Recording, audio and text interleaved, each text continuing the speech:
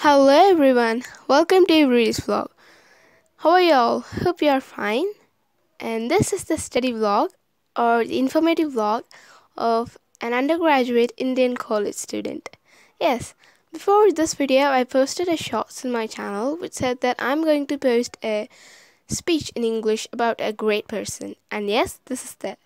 So please do extend your support, friends, and without any further ado, let's get into the speech.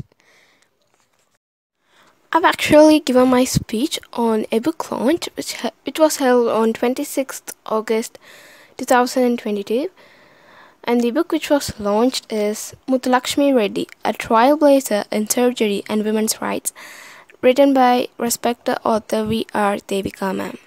Yes friends, this book is just amazing. Do read the book, don't miss it. I became a huge fan of the book and the author. So this is how I started my speech. Very good afternoon to all present here on this great occasion. Yes, and my second sentence was my introduction. I introduced myself, and in the third sentence, I introduced the subject in which I'm going to speak. And it was like, I'm here to deliver a speech about the great Dr.Muthulakshmi Reddy and a great book about her. And from the fourth line, my actual speech began. That is, I've got into the topic. So let's get started. While preparing to speak about her, I was searching for a word or sentence to convey my feelings about her. Even the word great seemed to be failing there. And when I was indulged in my thoughts, the one sentence which got through my heart is the one from this book. In the beginning, it is said that even Dr. Muthulakshmi Reddy was a bit confused about the spelling of her name, whether it's Reddy or Reddi. And it's also said Reddy or Reddy, Muthulakshmi was ready for long battles at different periods of her life to achieve some seemingly impossible tasks, yes, through which she attained great positions in our heart.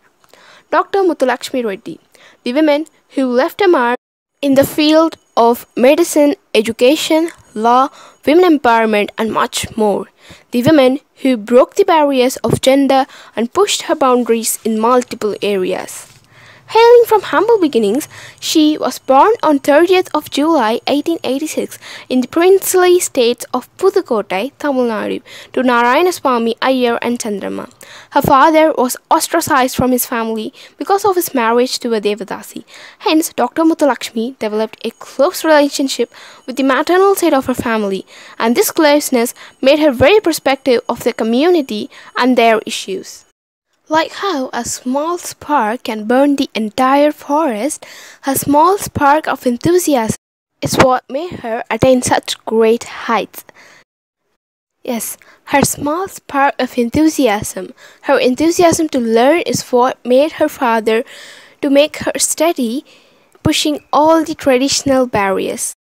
After a lot of hardship and home tutoring, she passed the matriculation in 1902 with flying colors, but her application to Maharaja College was not received well by the society.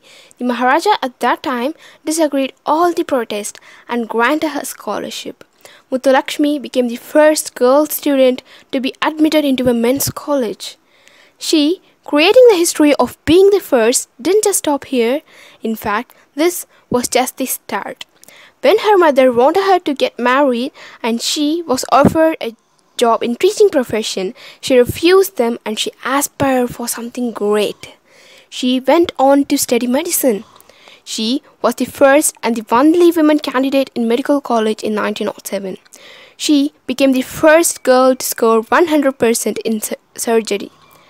In the college at first, where they refused to admit her, the barriers fell at last, and her classmates honored her with an intercaste dinner, a first again. She became the first women house surgeon in the government maternity and ophthalmic hospital. She became the first women legislator in British India in 1926, and this marked the beginning of her lifelong efforts to correct the balance for women by removing social abuses and working for equality in moral standards. Her book, My Experience as a Legislator, has recorded all her services in the legislature.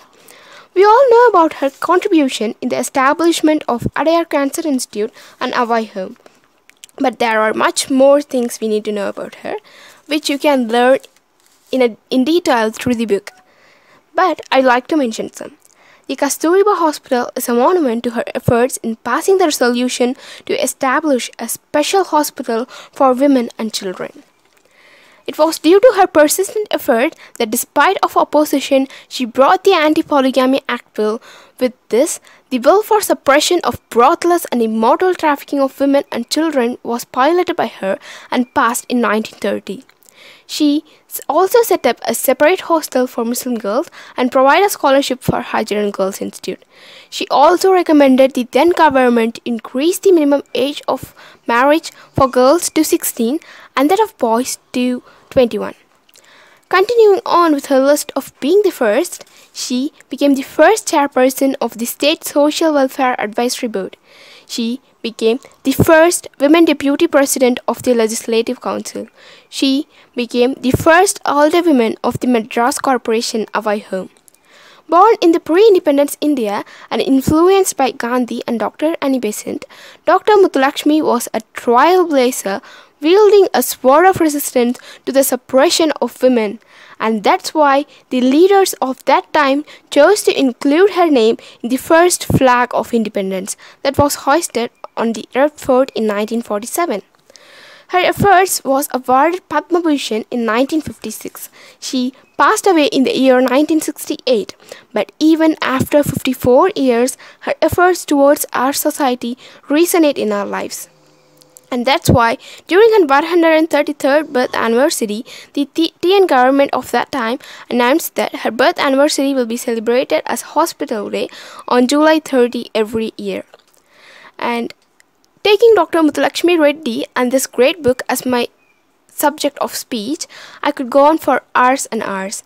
But here, I'd like to conclude by saying this, that the biography Muthulakshmi Reddy, a trailblazer in surgery and women's rights by respecter of the V.R. Devika ma'am, is the story of a woman who made it a point not just to question the wrongs of the society but also found solutions to fix it.